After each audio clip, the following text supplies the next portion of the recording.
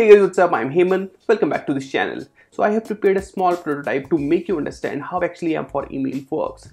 In the past, I have made a couple of videos on interactive email, but those are very specific for a particular area. Now in this video, I'm going to talk about end-to-end scenario and we'll discuss in detail. In this video, I'm going to talk about what is M4 email. We'll be seeing a little bit more about M4 email and how it works before proceeding further. And next thing we'll be discussing about end-to-end architecture of the prototype which we have been developing. Like all the sections we'll be covering according to our requirement. We'll take the requirement, we'll see the demo, and we'll see how we have been developing this particular prototype. Okay, and the next thing we'll be discussing about how we are handling cost requirement for M4 email. Alright guys, at the end of the video I'll be sharing some useful and important stuff, so please stick with me and watch this video till the end. So without further ado, let's get started. Alright guys, so now what is M4 email? Before discussing about M4 email, let's talk about Google AMP first, because M4 email is a subset of Google AMP. So Google AMP is an open source framework initiated by Google in 2015, and its sole purpose is to make whole mobile user experience as fast as possible. So in order to achieve this faster experience, it follows some technique, just like discarding complete unnecessary CSS and JavaScript while loading the pages, Google Ads or emails. And it follows a caching mechanism behind the scenes as well.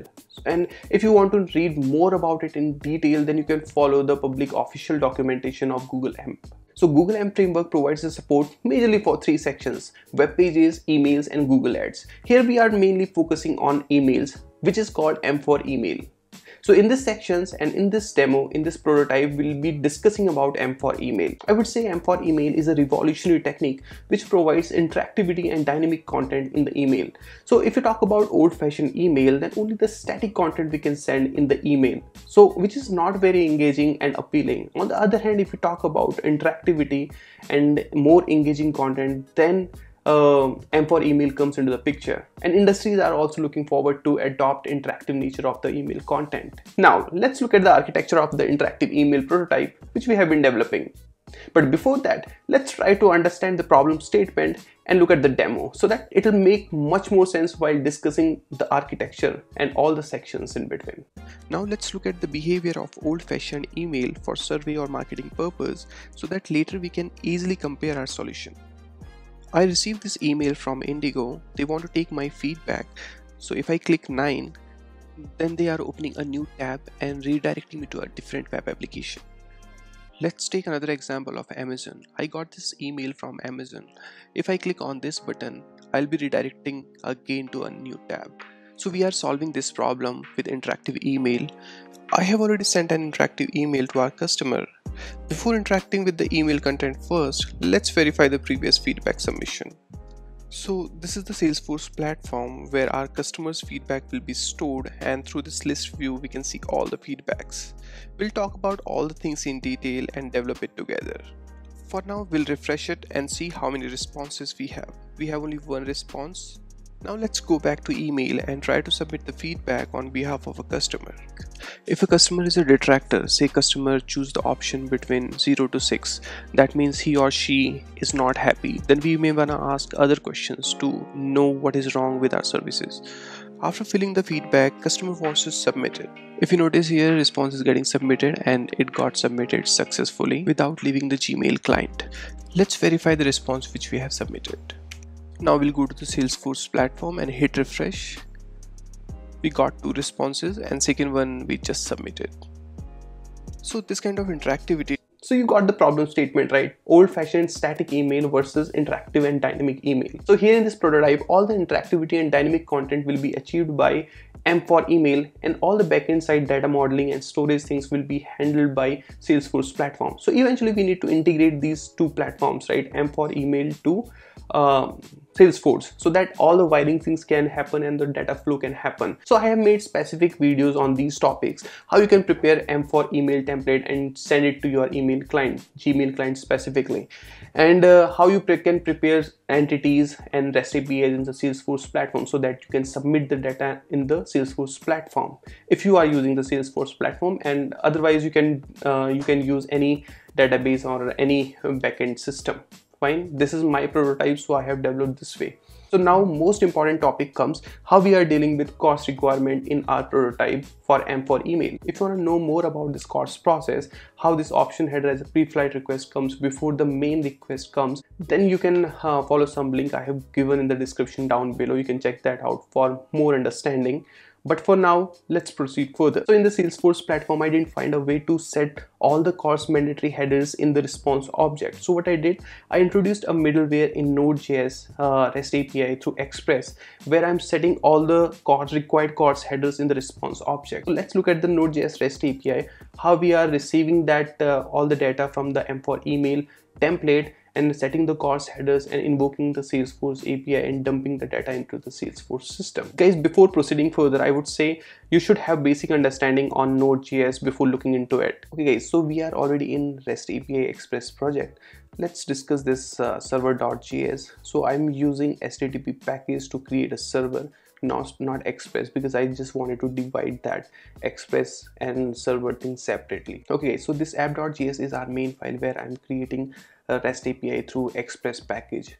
Morgan package I'm using to log the request, and body parser to parse data in JSON format. And here I'm declaring this feedback.response, our routes basically. And here I'm creating some middleware to use to parse the JSON format and declare the route. So this means whenever I'm invoking this feedback response in the URL as a resource, then feedback response routes, this gets called. And I'm handling some errors here.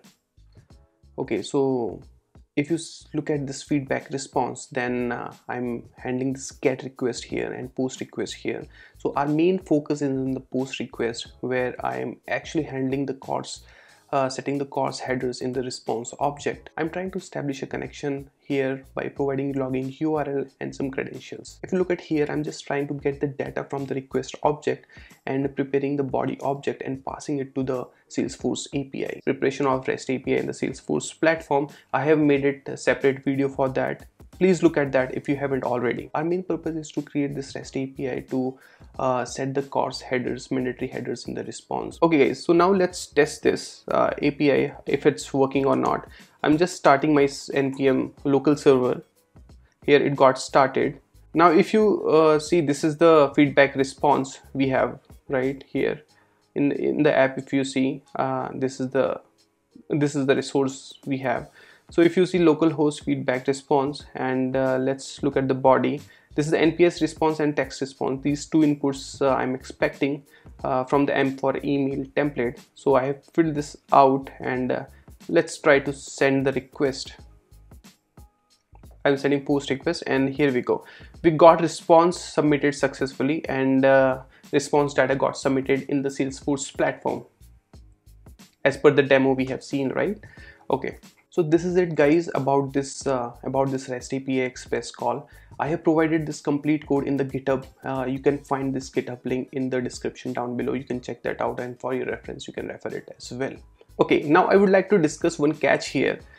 Okay, let's prepare the M4 email template. Okay, here you need to provide the XHR call, and if you look at this one, according to our local host, this should be our XHR call.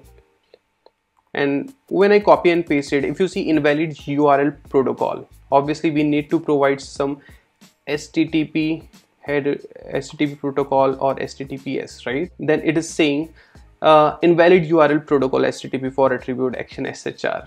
Fine. So you need to provide HTTPS protocol. Okay guys, here's the catch. See, localhost by default is an HTTP protocol, right? So either you have to set up the certification thing in your local host, or you need to deploy this REST API in some server. Fine. So for our demo purpose, I have deployed this REST API thing in Heroku. That's how my complete flow is working, because I am providing here in the action XHR, I'll be providing that deployed REST API Heroku link here, so that it will give me the HTTPS protocol. It will complete the wiring after that. Okay, so deploying this Node.js REST API in Heroku, I'll be demoing in the next video. Till then, stick with me. Okay guys, if you like this video, please don't forget to click on like button. If you are new to this channel, consider subscribing. And if you have any query and suggestions, please comment it down below. I'll be happy to reply. Till then, see you in the next video. Bye bye guys.